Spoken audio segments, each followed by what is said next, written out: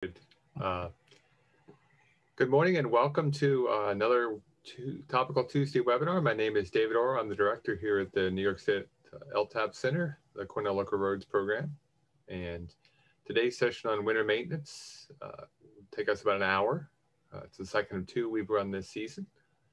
So thank you very much. If you are joining us via Facebook Live, welcome. But remember, if you would like to get credit for this session, you need to attend via the Zoom link. Next slide, Jim.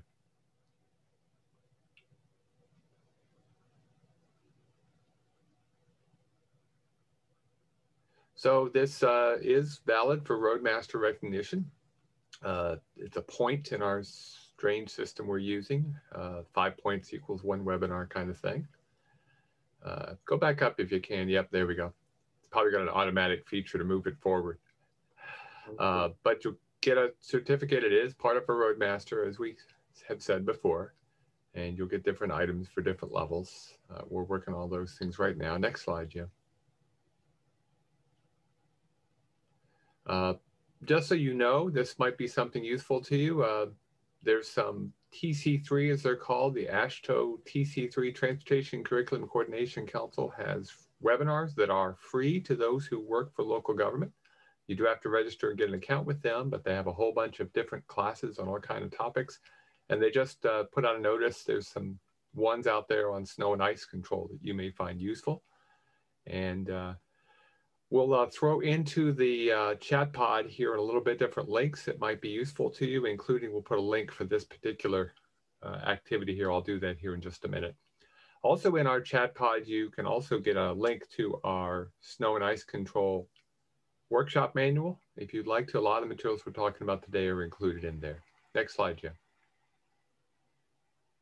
As a reminder, audio settings are down to the left. The chat pod is disabled for you to type in, but we will send messages out to everybody, such as the links we're talking about. So you may want to open that up and look for chat items coming down the pike. You can raise your hand if there's a question that you've got, but really probably the best way to get back and forth with us is to use the Q&A pod feature. We are monitoring that. We've got myself, Amanda Link, and Adam Howell in the background monitoring, watching these things. So we'll make sure we answer your questions as we go along. And we will be doing some polls as we go through the course of this session. Next one, Jim. I think this is the one that you get to start. Yep, our instructor today is Jim Craw. He'll give you a little more of his background, but he's got lots of experience dealing with snow and ice and worked for a couple of villages. And today is a pretty good day to be talking about some of these issues. So Jim, I'll let you take it away. I'm going to go dark and mute, but I'll be here ready if you need a help. Okay. Thank you, David. Good morning. Like it says, I'm Jim Craw, winter maintenance circuit rider for New York State Department of Transportation LTAP Center, Cornell Local Roads. I've got probably close to 40 years, if not more, of snow and ice. Several villages, Fayetteville, Manlius, and the town of Manlius, over 36 years in municipal work. And I've been doing this for 5 or 6 years now, so as a circuit rider. So I've got a couple years in it and going around the state and learning about what you people do, how you do it, and basically what we try to do is just give you some more tools in your toolbox so that you know, maybe you can get a little better at what you do. Use or don't use, it's entirely up to you. Adam, the first question is, how long does it take you to complete the plow route? If you could answer that. Oh, sorry, Jim, I had the wrong one queued up. I can queue up the or wait a minute, I'm sorry, that's not me. That was, yeah. So just give me 1 second. Yep.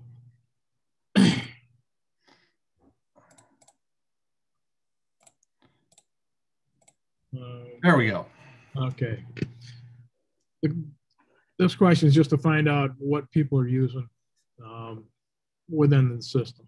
Do you use salt brine, use organics with calcium, organics with magnesium, or a blend would normally be something like salt brine and an organic, or there's also beet juice out there, that kind of stuff. That would be considered a blend to me. Once we find out where we are with you know what we're doing here, it may be a little easier for me to figure out, you know, where we need to go with some of this stuff.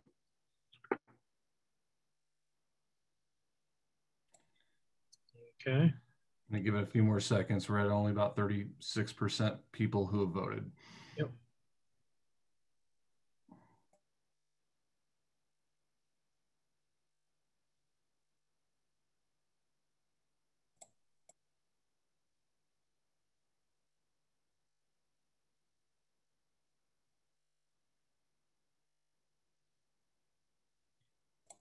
And there's the results.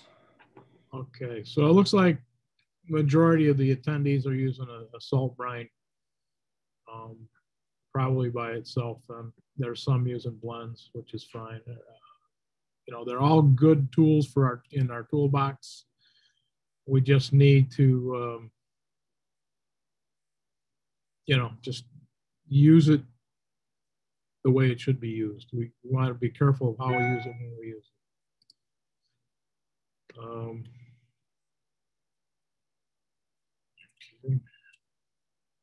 Trying to get to the next slide, it's not going.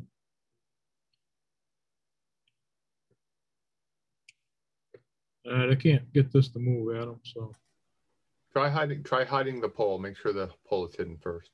Poll's gone, I clicked it on.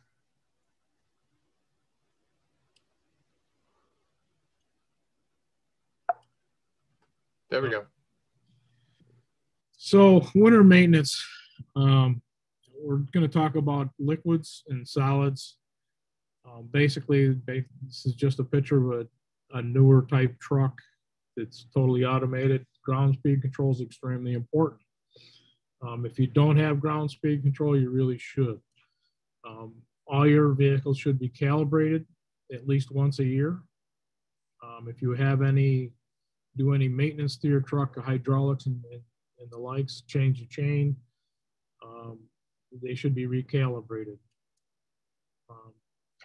You can save a lot of material if you keep calibrated. Just lost me again. I got no, okay. Second question, Adam. How long does it take to complete a plow route?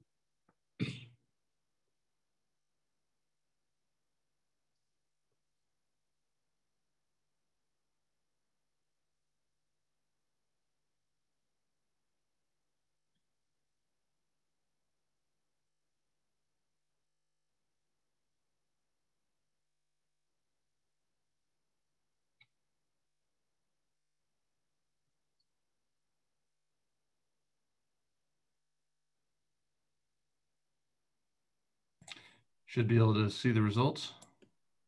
Okay. So it looks like most everybody's running around 3 hours for a route. That seems to be pretty much a standard, and it's a good time to get around your routes. One of the things that we found that if our routes are too short, what we do is we get back on them too soon if we have to make a second trip. What happens then is you take all the material off in the road that you just put down. You need that chemical to work as long as it possibly can and still be effective. At higher temperatures like the storm we just had, the key to that was, you know, get on it early and get something on the bottom. A case of today's storm that we had here in central New York, what the best thing to do with a storm like today, I had some people that I know that went out super early, like midnight when it started changing over to freezing rain, a little bit of sleet. That's fine. But if you've got snow on the ground, you're better off leaving it there, leave the snow on the ground, and then apply your materials after that, and then it'll clean right to the bottom. Okay.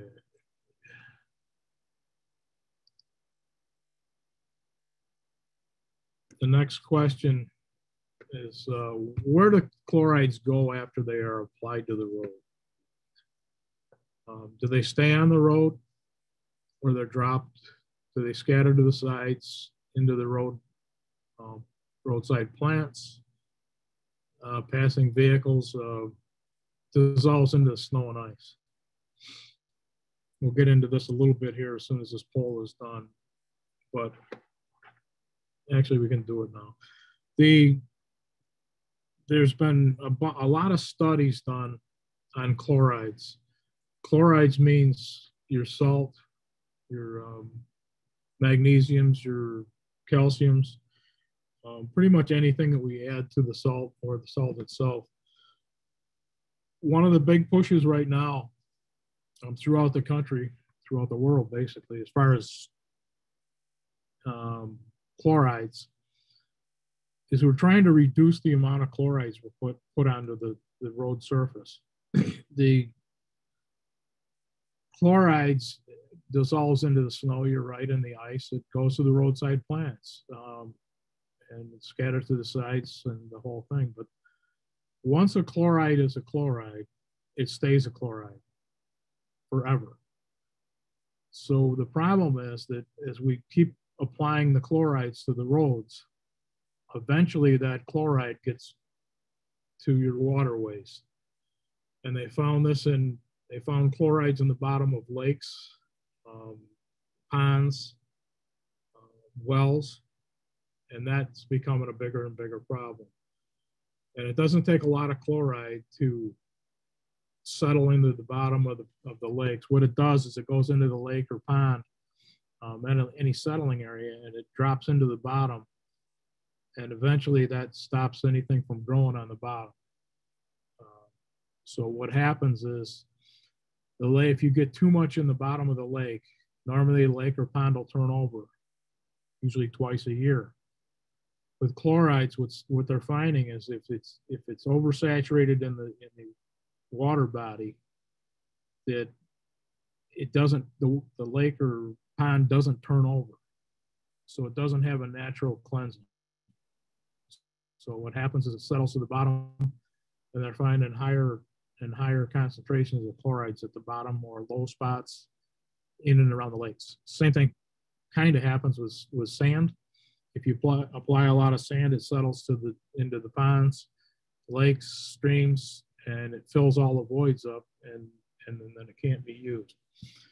Basically, and then what happens is it becomes called a BOD, biochemical oxygen demand. It reduces the oxygen in the waterways.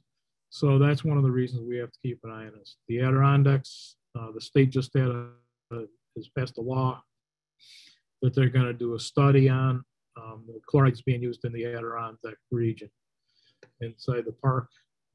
That'll be a continuing thing to go on with. So that's where we are with our chlorides. We have to be careful of how much we use. Our biggest thing here is to try to reduce the amount of chlorides we use, make it more effective. Some of the chemicals also grab heavy metals in the ground.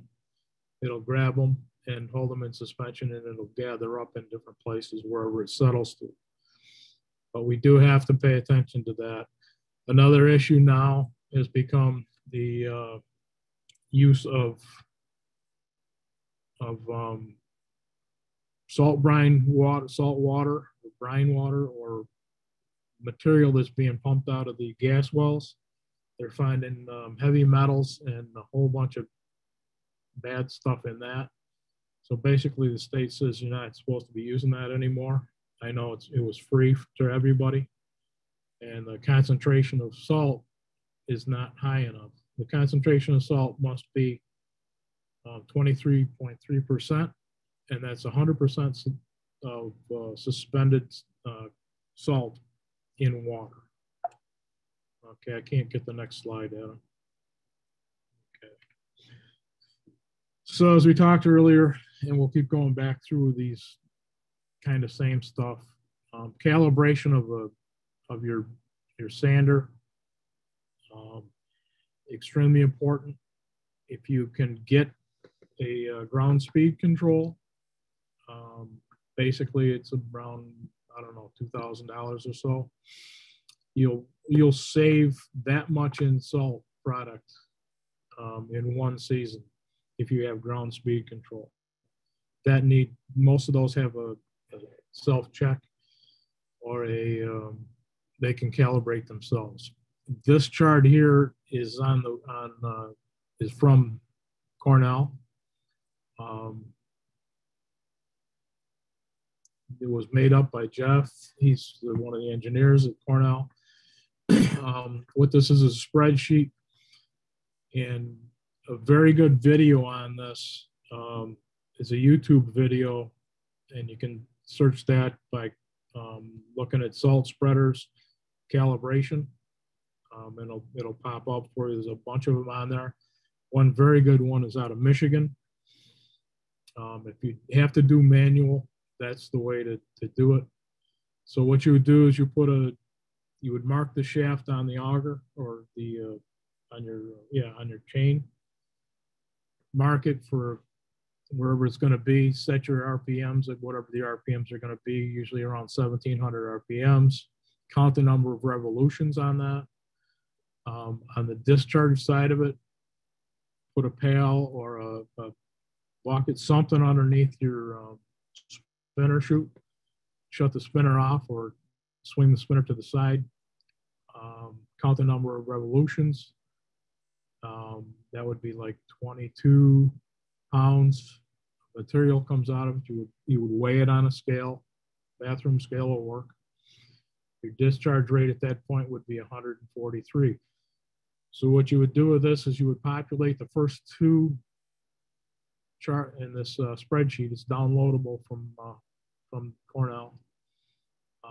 Load those two numbers in, and the rest of it will populate for you. As you can see, as the faster you go with the same RPMs, that gives you your poundage that's going to be applied per lane mile. Very simple, but a lot of people don't do that. And if you don't know how much you're spreading, it's a bad thing. One example I had was that I know there was a department near me. We started talking about salt applications, and they were like everybody else. You filled the truck up. Most of us had 6-wheelers or 10-wheelers, depending on what we were doing. Fill it up, do your route, and basically what everybody would do is make sure that the truck was empty when you came back.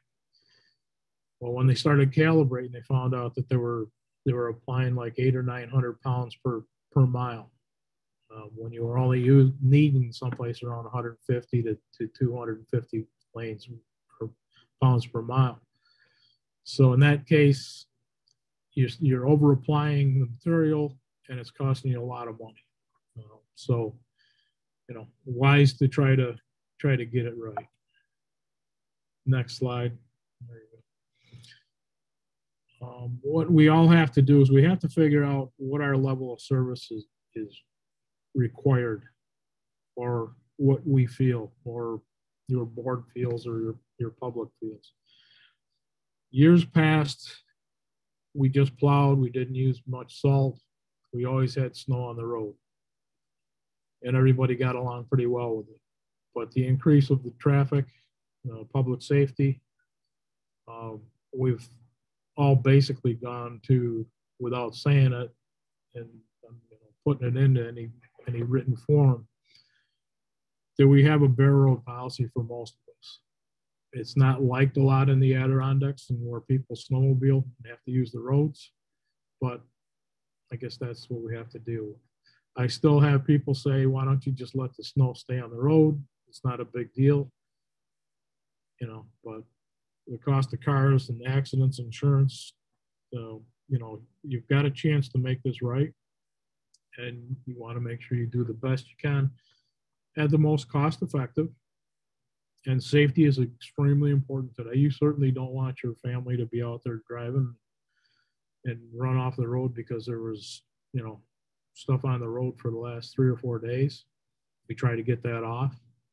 And then you also have to be environmentally responsible. But you have to figure a level of service that you want to give to your customers. And our people are our customers.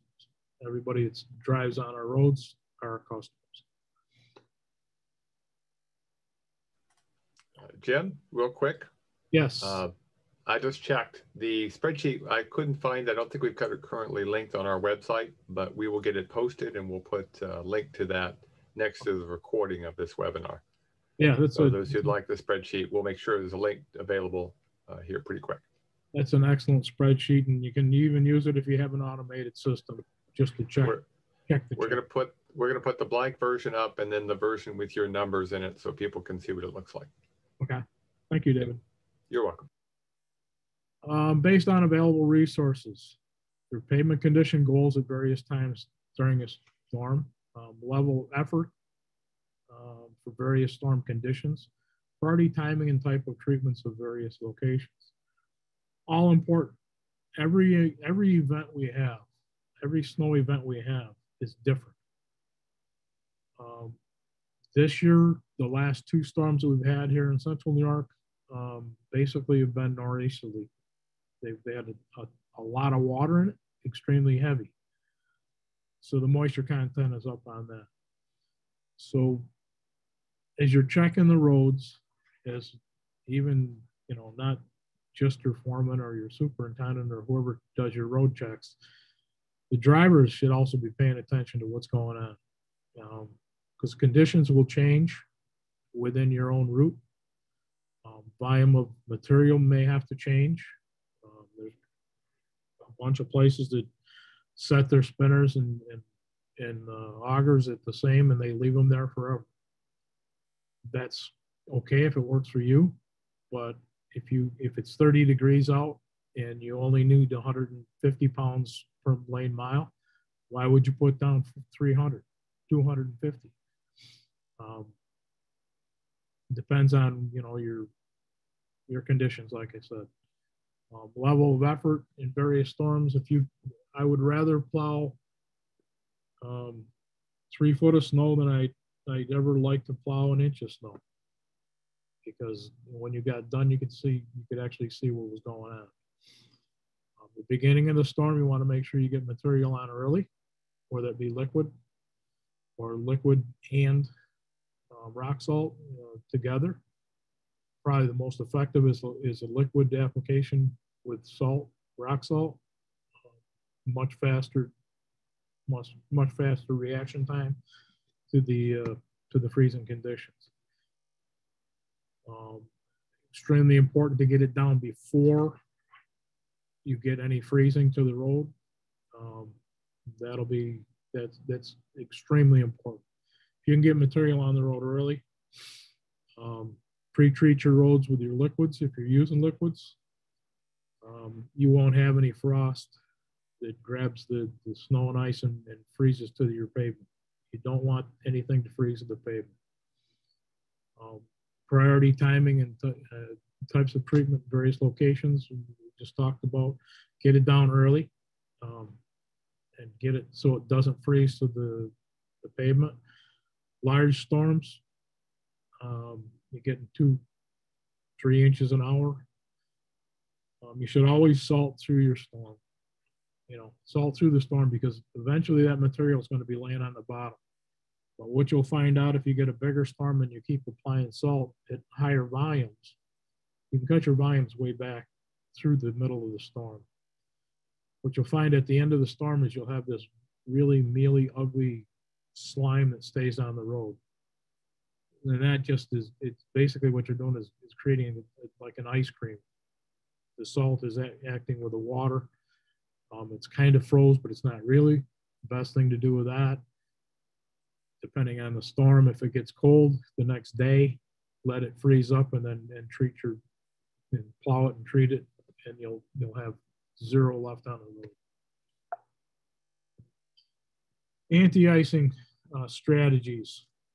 This is what I was talking about, getting it down early.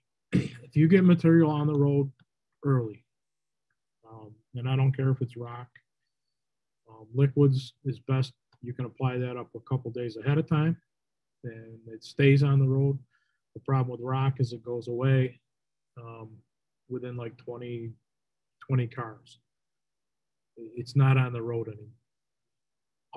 All your chlorides, your rock salt, basically, it only starts working when it becomes brine. So what you want to do is get it on the bottom. The brine forms at the surface of the road and will keep the bond from the pavement. You keep the bond from the pavement, you don't get hard pack. Hard pack is a nightmare for anybody that's had it, and most everybody has had it. One of the other things that helps us, depending on the road you're on, if you have a high volume road with trucks, you'll have better melting capabilities early, because the heat from the tires and the compaction will normally break down, at least give you some driving lanes, and you can work from there with it. But you want to always make sure that you keep that bond off on the road. This is a de-icing. This is after a storm, and that's your hard pack. So what you're doing is you're adding your chemical, and usually it's rock salt. Liquids don't really work really great on the hard pack, but if you use a liquid with a rock, it'll work faster for you. What the problem is that the rock salt, the salt has to work its way down through the snow to get back to the pavement, and that's the biggest problem. And it's more trips if you do get hard pack. So if you can get that right to the bottom early, get them plowed off, then you'll eliminate that problem.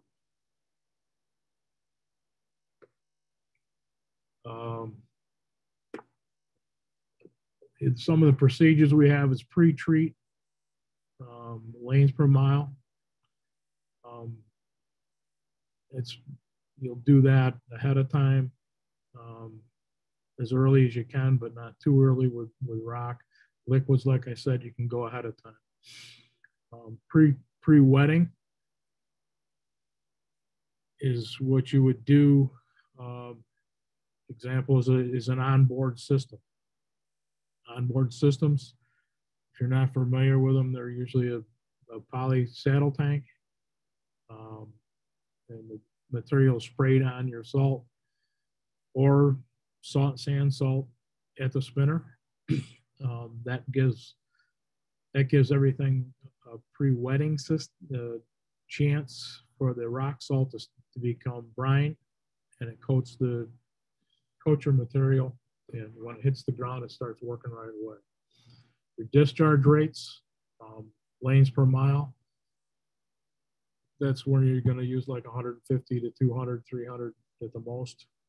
If you're using sand, you're probably going to have to use about 750 pounds per lane mile, sand salt combination, which would actually equal about 250 pounds of rock salt, because the sand does not melt anything. It will give you some grit, but that's temporary grit. Application rates are liquids and solids, gallons per lane mile. Normally 30 gallons, 20, 30 gallons per lane mile for liquids.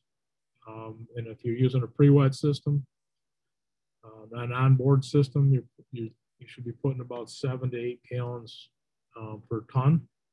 And that's the same thing that you would have if you mixed in a pile. People are still mixing piles. There's nothing wrong with that. It's just another way to do it. What these slides are about is, where do you put your material? This is the best case scenario. You plow down one side and then come back the other side. You salt or apply material to the center of the road. Reason for that is that if you put your heaviest amount of material in the center of the road, it's going to eventually mitigate out to your shoulders. There's no reason to put next slide. There's no reason to put your material all the way out to the thread shoulder to shoulder. This application would be if you had to go down and back and you had a lot of material on it. This is a, you know, same kind of thing, but if you can do it as the first slide, then you were better off. This one here is a full lane. It's not really the best way to do it. We'll show you what happens later, the amount of material and where it goes. So what this is doing is you're spreading your material out a long ways, and eventually it gets into the shoulder faster than it would if it was in the center. You get it in the center, you got to keep it in the center. Next. This is a no-no. This is where you're throwing a lot of material out across the whole road. Not a lot of reason to do that, because you're taking the bigger part of your material and you're putting that, spreading it throughout the road, and it's not going to work as fast as it would if it was down the center of the road. Next. This one here is just an over application in one spot. What I'm finding is better now, because most of us are using rear delivery, center delivery sanders. Another option now, since we have live hydraulics or live bottom dumps, is to have delivery behind the cab on the center of the road. That way it's a lot easier to control that material when it hits the center of the road. Okay. Okay. Would use salt brine if it was more available? Is there, okay. You already use salt brine, would use it if available, would you not use it? And Jim, while you're getting those answers in, someone in the Q&A pod asked us, what do you use in the pre-wetting system tanks? I think you talk about that later. Do you not? Yeah, I can answer that now, some of that now. What you use in the pre-wetting tanks is you use your brines, your liquids. You can use salt brine. You can use the ag with the byproducts. It's a lower rate, which is good. But you can use anything to add to your salt. One analogy that I use with my liquids is anybody that's been in the fire service, you know, it used to be everybody in the highway department was in the fire service. We always had water, and it was that was a standard.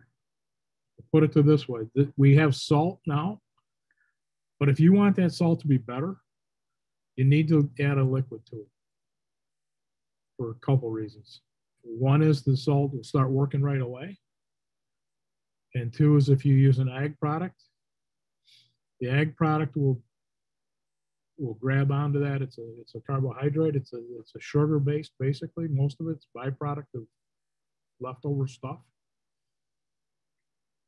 That will grab onto your salt and make it sticky and stay on the road longer, better. If you use a magnesium or calcium, then what that does is takes the freeze point, detect it down lower so it'll last longer, and it makes the salt stay alive longer on the road later, because the liquids really don't have a huge melting capability by themselves. But if you put a rock salt with it, then it'll go. So it looks like most people are not available, salt brine's not available to them for the most part. Understandably, because I don't know anybody selling it right now close by. All right, thank you. There's two forms of chemicals we use. It's either a liquid or a solid. And if you can use these two in conjunction, you'll increase your melting capacities 2 or 3-fold. The advantages of a chemical of the solid side, they cost less. They're easier to handle. They dilute slower because they're solids. Initial skid resistance is salt. When it first goes onto the road, there's a little bit of there, but it breaks down fairly quickly. Liquids will work the minute they hit the road. Almost all the way down to around 20 below zero, if you use a mag or a calcium.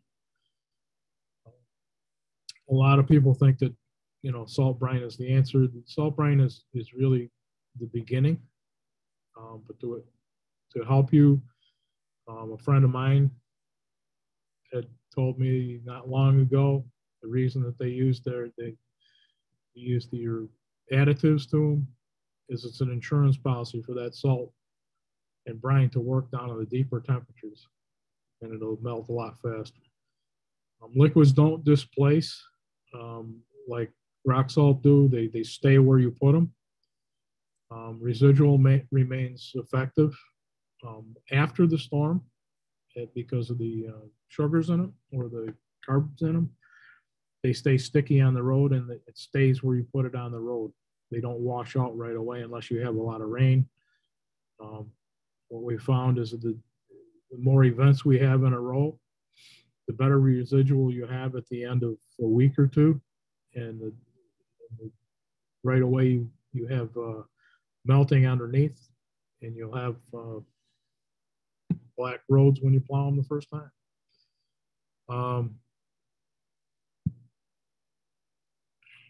Okay, disadvantages. The solids need moisture. That's why we're saying, put some brine or additive to your rock salt.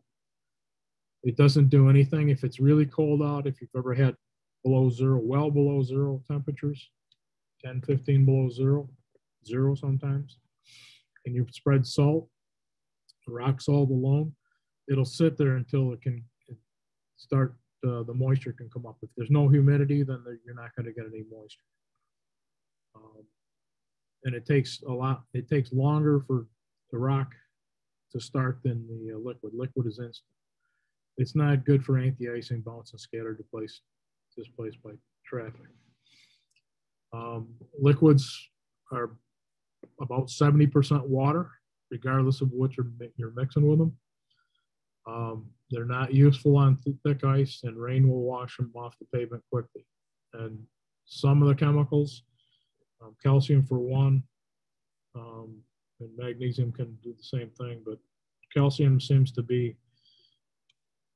get to be a problem if you apply it dry and the temperatures drop down and the humidity comes up.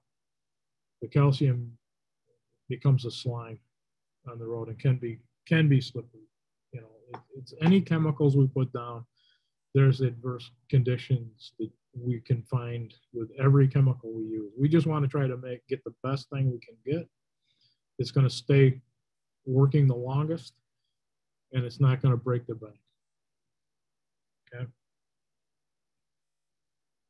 Abrasives. If we're still using sand, and I know a lot of people are still using sand because we have our own gravel beds, and sand appears to be cheaper.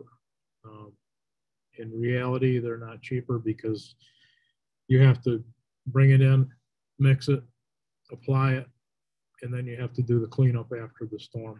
And it actually ends up about $2 a ton more if you use abrasives than straight salt. Your quality considerations, you got to make sure that you're using the right sands. Like I said, most of it, anybody that uses sand in a lot of places has their own gravel bed. You got to make sure that you're consistent with your material. Not a lot of clays, and it has to be cleaned up. One issue with abrasives in the state of Utah, after every event, they have to sweep the roads because they have a lot of environmental issues out there, and they don't want the dust in the air. So they have to sweep after every event, which can be kind of tough. Storage and handling, how you're going to store it, where you're going to store it, should be covered. even though most don't, because you will lose more salt out of a sand salt percentage-wise than straight salt if it was uncovered. Next. What a relative cost. These numbers aren't really right overall, but you know, if you're going to use materials, these are just general. If you just use the numbers, salt per ton is, I don't know, like 60 something this year, depending on where you are. Stockpile per ton is $55 because you have to mix it. Mag chloride is $1 something, and calcium is $1. Mag and organic, calcium and organic is about $1.33 a gallon, I think we're paying now. Salt brine, site made, the old number was 6 cents a gallon, but David and I have had some discussions about what it really costs, because we really need to find out what it's costing us to do work.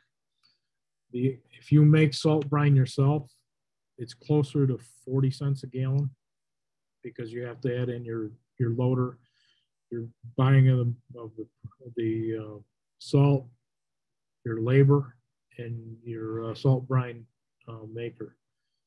So it's closer to 40 cents a gallon rather than 6 cents. These all have to be changed. Done a lot of research lately. Common ice chemicals are sodium chloride, which is rock salt, calcium chloride, magnesium chloride, organics and carbohydrate with chemicals, calcium, magnesium acetate, and potassium acetate. They're all chlorides, okay? So whatever we've got, we talked about that with the environment, they're all chlorides, so we really don't want to over apply. We want to try to cut those down. If you're using straight organic and doing a pre-treat, you're putting down about 30 gallons a mile, you know, so you got to figure that out. But like I said, all these chemicals that are liquids are close to 70% water. They all have to be cut. So you're really not getting, you know, 100% magnesium in it. And even your salt brine is at 23% solids, salt, and the rest is straight water. Okay. Okay, the next one, Adam. If you do not use liquids, is it the cost? Or you're not aware of the products? And Jim, while the answers are coming in, someone wanted to mention that if you're using mag, you need to be careful and make sure you don't have an aggregate issue, which is also true, by the way, for the calciums and the sodium chlorides as well. So, yep. And also not many choices if it's lower than -10 degrees Fahrenheit. Yeah, any comments?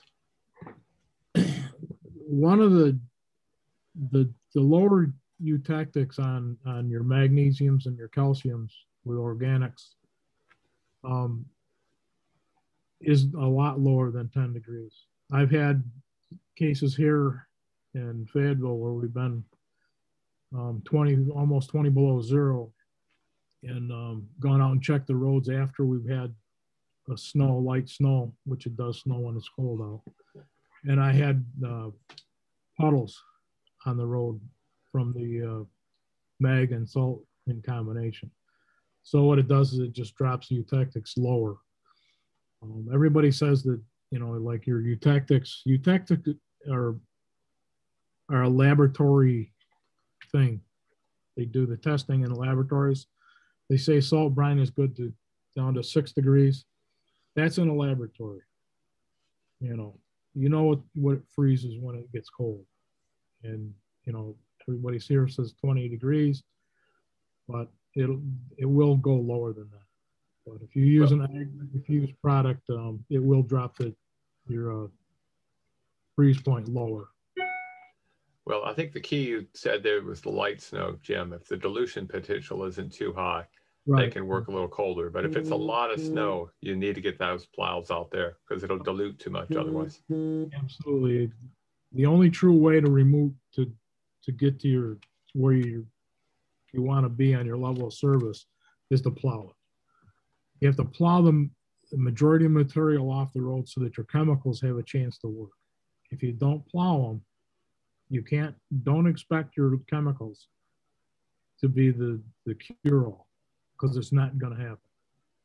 Or you're going to use so much material that it's expensive and actually causes other environmental problems. Right. You're over-apply, trying to make up for what you didn't do mechanically.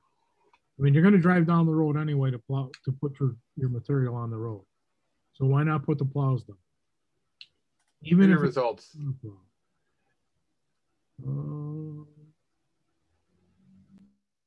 Okay.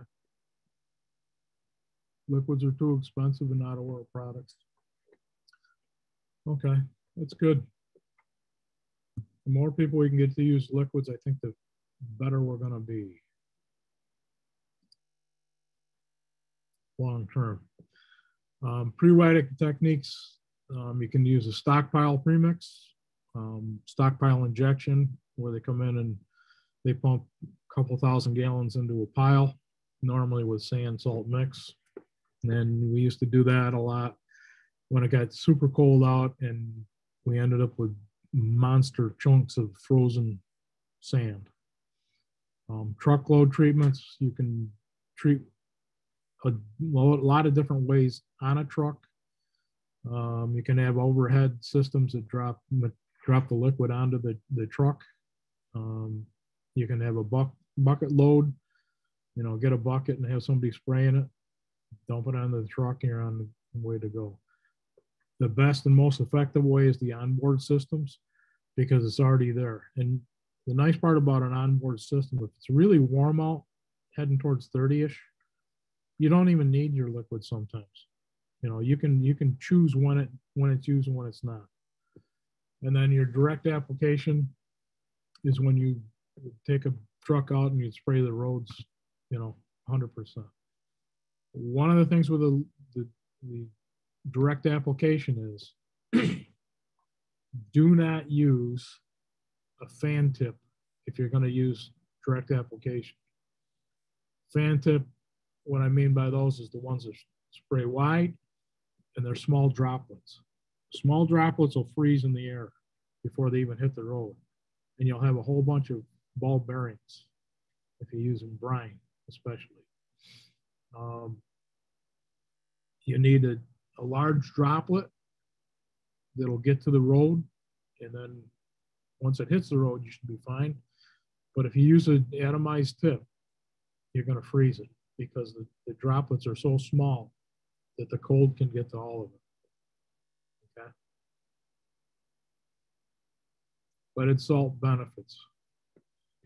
One of the good things about pre-wetting your salt, whether it be on board or however you do it, you have a tendency for less bounce and scatter. What that does is, we've got a couple of slides coming up on those, and we'll talk about that. Wetted salt begins immediately cleaning, is achieved with less salt, less effort, and reduced operating costs. So that means that when you go out, you put it down, it'll start working right away. I think I have a slide in here with, okay, Dave, Adam. Do you mix in a pile or pre-wet on board? Don't mix, you mix in a pile or pre-wet.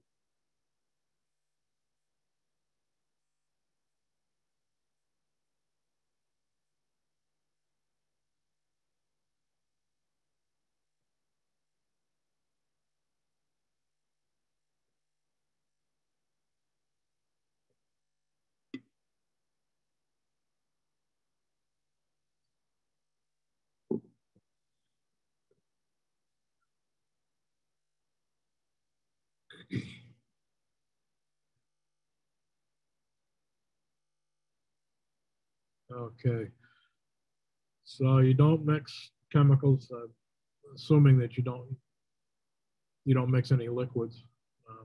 Probably do mix some salt or you're using straight salt. Pile mixes are good. You know, it's just it's tougher to get that regulated, how much material you've got in a pile.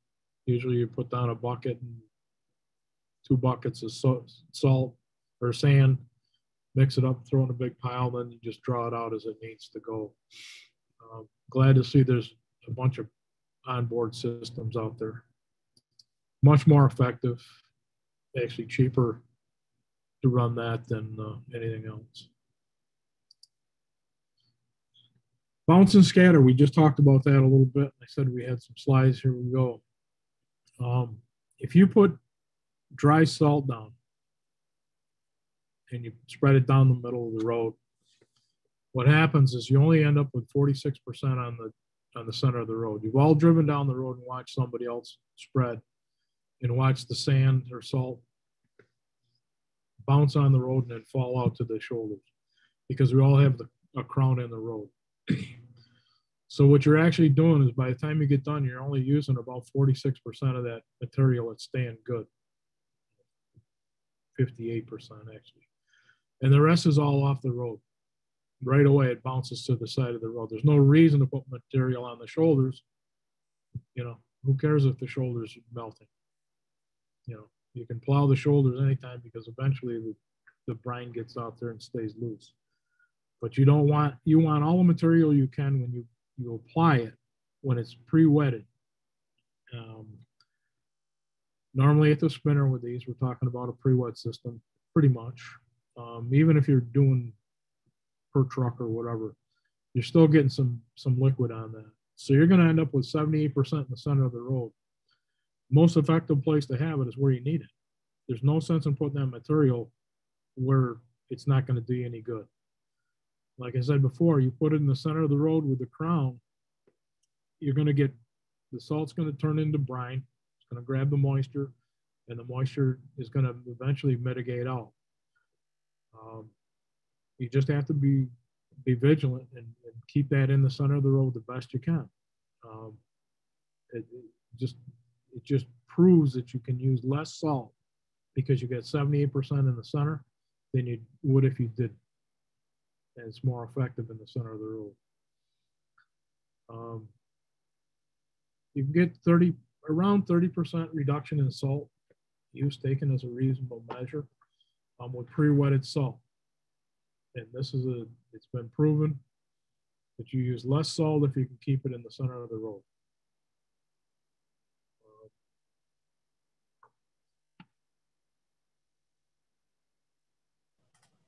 Application rates. These couple slides are out of the Clear Roads project that's there. You can get their best management practices. This would show online. A lot of the information that we all use came from the studies that they had been doing before.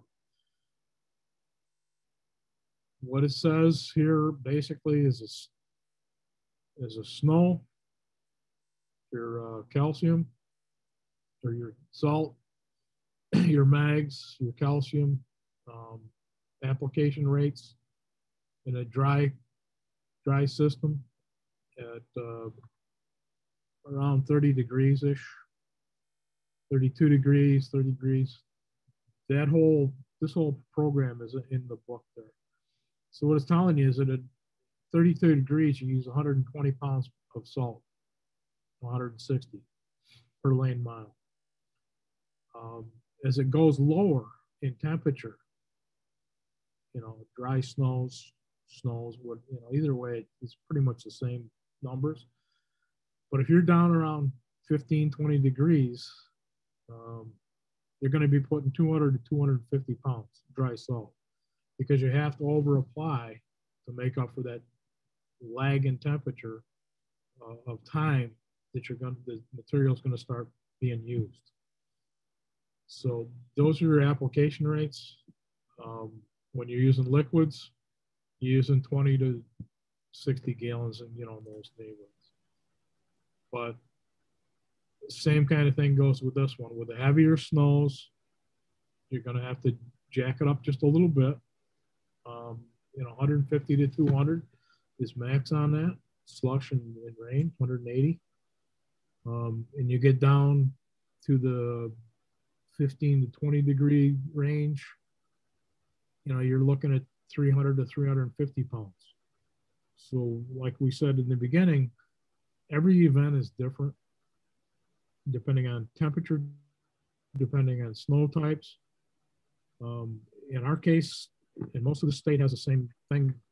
If we got lake effect, it's a drier snow, and we can plow it easier. And if it's a nor'easterly, it's wet and heavy. So you're going to have to apply into it. But the nice part about nor'easterly is normally the temperature is up higher. It's not usually bitter cold, super cold.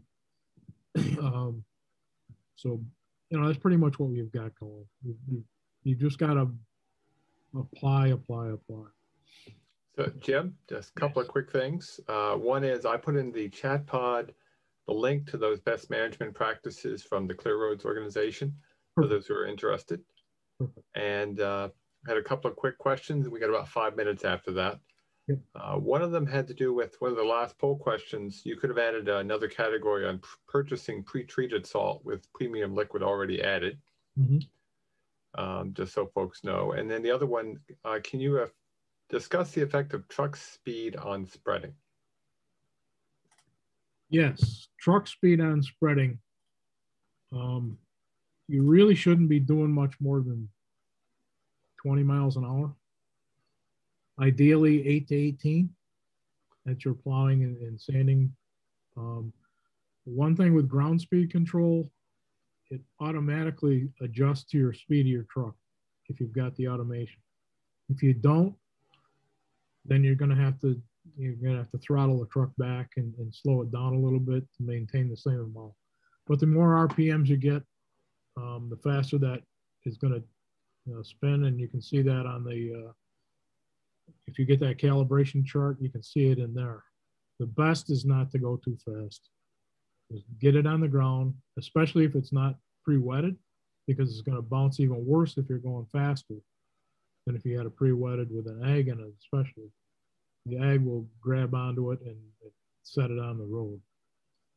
What was the other part of that question? The other question? It's just alternative choice for the last question. We can move on. Yep. What this chart shows is the amount of ice that this will melt with the different products. At 30 degrees, rock salt will melt 46 pounds of ice.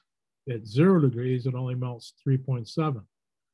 As you can see, that's why you would apply differently. Calcium, being a liquid, it's 31 pounds, magnesium's 47.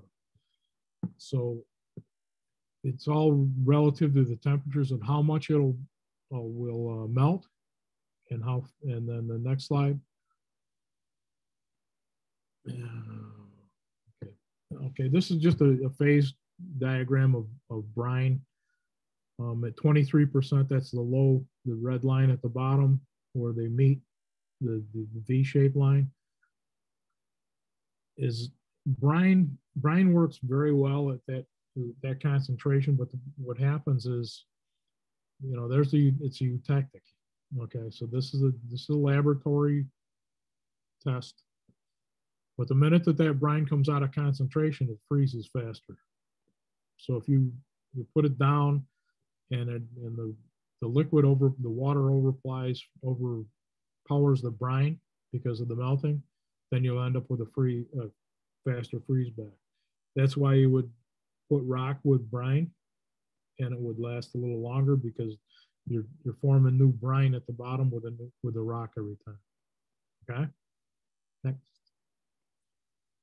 This phase diagram is different chemicals. Basically, this is all in the best practices. It just tells you your freeze points all the way through, where it works the best and how deep it'll go. Your calciums and magnesiums, of course, are down. It's 10 o'clock. Down low enough. Next, sorry. And then direct application, that's what it is. Next.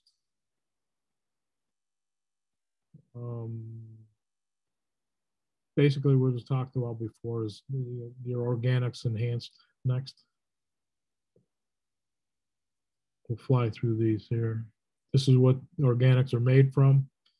They're all leftover stuff. Byproduct, okay. Advantages, we talked about those a lot already. Next, organics stick better. Disadvantages, there's an odor to them. They're a lot thicker. There can be some windscreen issues on pine trees and the such. Cost is a little bit higher, of course, BODs, okay. And that will do it for me.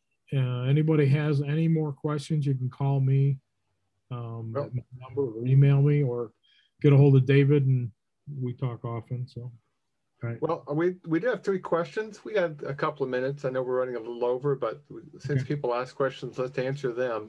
First off, is there any specific facets you know about de-icing of sidewalks or differences between a road and a sidewalk? Pretty much the same.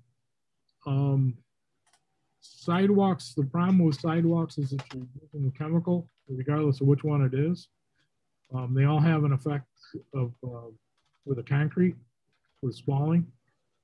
You need to under apply at best and try to get the material off it after it's used, because the longer the salt, the chloride stays on the concrete, the better chance it's going to break up, because most sidewalks aren't treated well as far as doing a spray after you've poured them. They're not sealed properly or enough. Yeah, I would say the big thing is it's actually the construction, sealing, and don't over water them when you put them down. It's probably the most valuable thing you can do to protect them.